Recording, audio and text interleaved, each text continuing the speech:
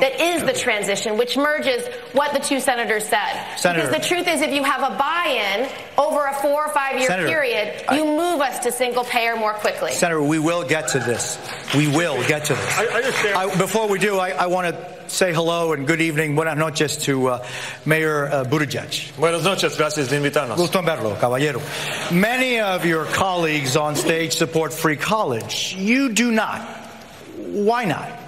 Sure. So college affordability is personal for us. Chasten and I have 6-figure student debt. I believe in reducing student debt. It's logical to me that if you can refinance your house, you ought to be able to refinance your student debt. I also believe in free college for low and middle income students for whom cost could be a barrier. I just don't believe it makes sense to ask working class families to subsidize even the children of billionaires. I think the children of the wealthiest Americans can pay at least a little bit of tuition. And while I want tuition costs to go down, I don't think we can buy down every last penny for them. Now, there's something else that doesn't get talked about in the college affordability debate. Yes, it needs to be more affordable in this country to go to college.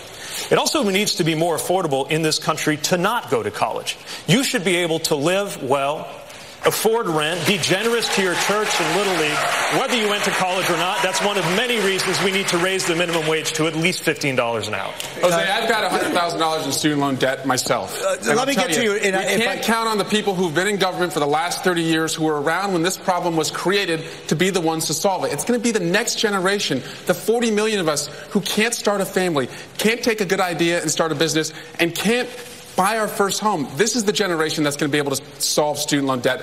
This generation is ready to lead. Mr. Yang, your signature policy is to give every adult in the United States $1,000 a month, no questions asked. That's right. I think that's like $3.2 trillion a year. How would you do that? Sorry? How would you do that? Oh, so it's difficult to do if you have companies like Amazon, trillion-dollar tech companies, paying literally zero in taxes while they're closing 30% of our stores. Now, we need to put the American people in position to benefit from all these innovations in other parts of the economy. And if we had a value-added tax at even half the European level, it would generate over $800 billion in new revenue, which combined with the money in our hands, it would be the trickle-up economy from our people,